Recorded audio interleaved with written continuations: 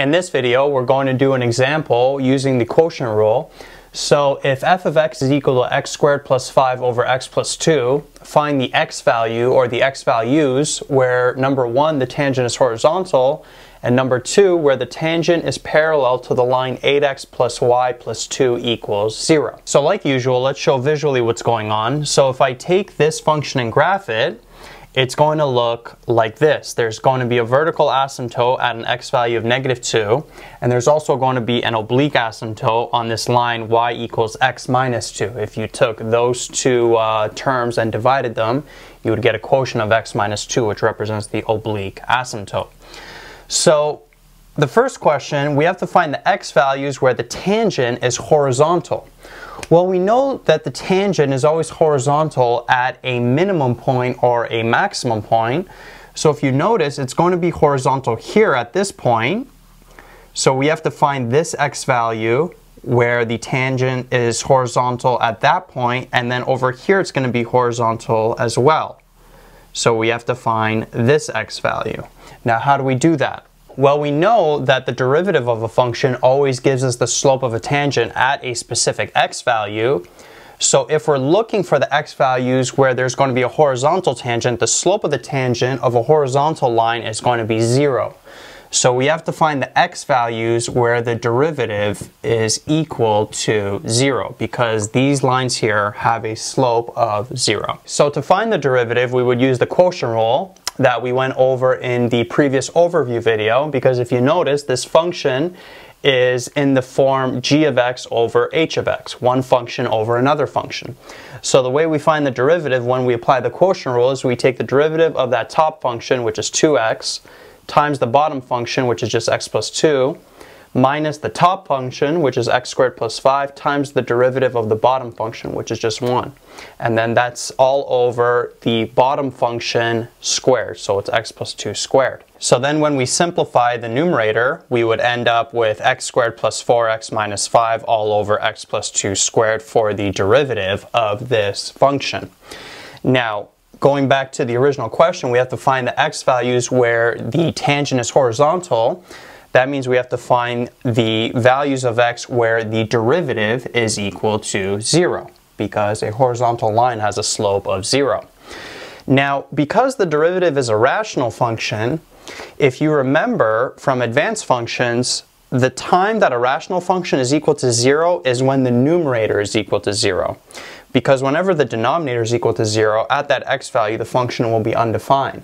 But if the numerator is equal to 0, 0 divided by a number will always give you 0. So really, all we have to solve is when this x squared plus 4x minus 5 is equal to 0, when the numerator is equal to 0. And then at any of those x values, as long as it's not that x value of -2, where there is a vertical asymptote, then we know at those x values the derivative is going to equal 0. So then solving that, it's going to be a quadratic equation, so it actually factors smoothly, and then you get those x values of -5 and +1.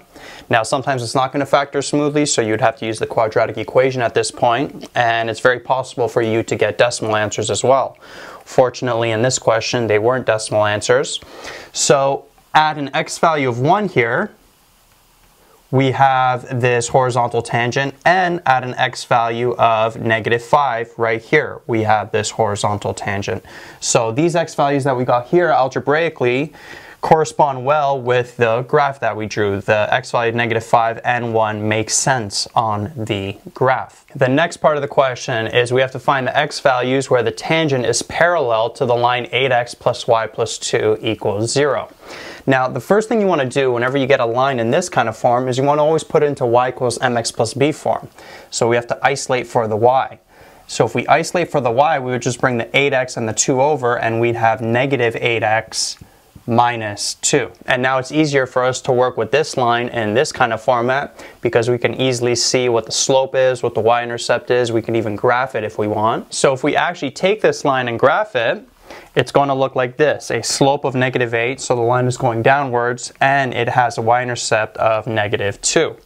So the question is asking us where on this function is the tangent going to be parallel to this line. So it might be parallel at some point here on the function because the function is decreasing there, so the tangent will always be negative. Notice how in this portion of the graph the tangent is going to be positive, so we know it's not going to be at any of those x values that are to the right of -5. And then in this portion of the graph, it might happen somewhere here because notice how the function is decreasing up to that x value of 1. So the slope of the tangent is always going to be negative. So we have to see, is the slope going to equal -8? Is it going to be parallel to this line? And if it is, it will be somewhere around there because after that x value of 1 to the right of it, the slope of the tangent is always going to be positive no matter where you draw it. So how do we do that? Well, we know that the derivative gives us the slope of the tangent at any x value. And if we're finding the x values for which the tangent is parallel to this line, we know that the slope of the tangent is going to equal -8. It's going to have the same slope as this line. So what we have to solve for, we have to solve when does the derivative equal -8, or when does the slope of the tangent on this function equal -8. And luckily, we can just use the derivative that we found in question 1, this x squared plus 4x minus 5 over x plus 2 squared. So we take that derivative, make it equal to -8, and now we can cross multiply. So this -8 is like over 1. So we can cross multiply and then solve for x. So then when you do that, x squared plus 4x minus 5 times 1 is just that same expression on the left side, and then -8 times x plus 2 squared on the right side. Then what you want to do is you want to take this x plus 2 squared, FOIL it out, expand it, and then distribute that -8 inside that resulting expression.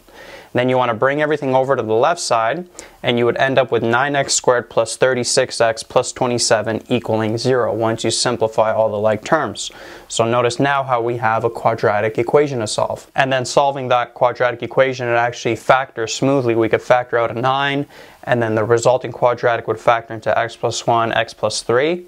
So we know our final answers are x equals -1 and x is equal to -3. Now you could have also used the quadratic formula at this point, but you always want to check if it could factor smoothly, and if so, you can get those x values pretty quickly. So what does that mean on the graph? Well, it means that at an x value of -1, if we draw that tangent right there, it's going to have a slope of -8, and then if we draw a tangent at this x value of -3 right here, that line is also going to have a slope of -8. So just as a recap of what we did here, the first part we had to find where's the tangent horizontal on this function, so we solve when the derivative is equal to 0. And first we had to find the derivative using the quotient rule. And then we found that it is equal to 0. There's horizontal tangents at this x value -5 and at this x value of 1. And then we had to find where is the tangent going to be parallel to the line -8x minus 2. So we had to find the x values where the derivative is equal to -8.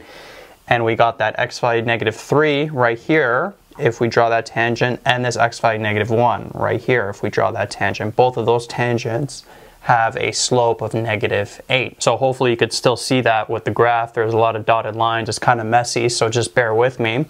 So yeah, overall not too bad of a question. Also remember, you don't always have to draw these functions when you're given them. A lot of times they're going to be really complex, and to try to draw them, it's going to take you too much time.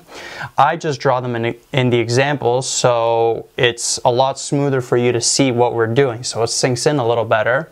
But whenever you get questions like this, unless the teacher specifies that you have to draw the function, you can go straight into figuring out the algebra. But just know what to do, how to set up the equations. Here we have to set up derivative equaling 0.